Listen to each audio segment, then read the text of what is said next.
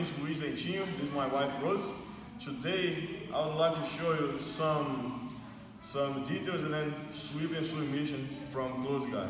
Okay, so I will have a close guard in Rose. Okay, I have a simple rules here. If I have a close guard, my knee is facing out. So if I put my hand over there, she can push my knee. And then right now, like instead I try to sweep or submit, I'm gonna try to just survive and then keep my guy close. So that's why if my back is flat, my knee is facing out, I hold both ribs. Okay? So as soon as I do that, try to push my knee. Okay, right now she cannot. She will try to open the guard with her knee. So go please. So look, she grabbed my pants. She's too strong, I cannot break the grip. That's okay, she's gonna put one knee in the middle. As soon as she's doing that, I will use my hip. So this sweep is like, it's timing, okay? So as soon as she's up, it's a timing for me to go sideways. Come back, please. So right here, I control. As soon as she put the knee on the middle, I cannot wait for her to open the other knee. Right now, it's too heavy. Okay, come back, please. So it's when she's going up. Again, I use this knee to push to that side. So right now, I will cross my grip so I can go up. So right here, if my belly facing to her, she can use the leg just like a scissor and then come back. Okay? So come back please, do it again. She try to hold my guard. Up, oh my God, just sweep. Switch my grip, belly facing down. As soon as I put belly facing down, my knee go to the upper body. Try to fight please. Right now she cannot. Hand on the ground, push, going to mount. Alright? So, what about if I want to put my hand inside of my opponent's collar? I will move my hip facing to the collar. So if I want to grab this collar, I hold it. Okay, I don't let go of the sleeve. Facing my hip, now I make a grip.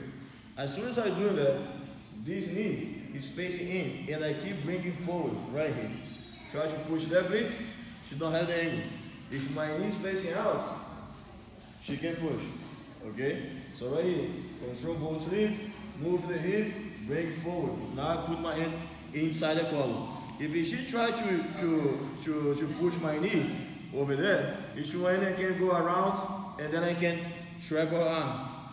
Bringing the collar to that direction. Going to triangle choke. The reason I bring the collar to that direction is because if I bring it straight, she can put the arm on this side and then pass my guard. So, go again please. Move the hip, control. I go over, trap. That free arm had to be on the ground, have on the ground. Try to cross your arm please. Right now look, she cannot cross the arm, okay, to try to pass my guard. This one I can lift my hip, cross the arm, control the head, step in the hip. Another detail here. As soon as I want to lock a triangle, a lot of people keep the heel on top of the back and then use everything on the arm. I will bring my heel out and then down. If I need to squeeze my knees, I cannot do this because my knees facing out. So I will close my knees. Then I can choke. So, other situation can happen here. Rose can try to stand up. So I go here and make the grip. She's gonna control that. Okay? She stand up the same side. I'm holding it. Okay, the collar. So this side I will drop and then trap the leg. Try to stand up, please. I pull a little bit forward.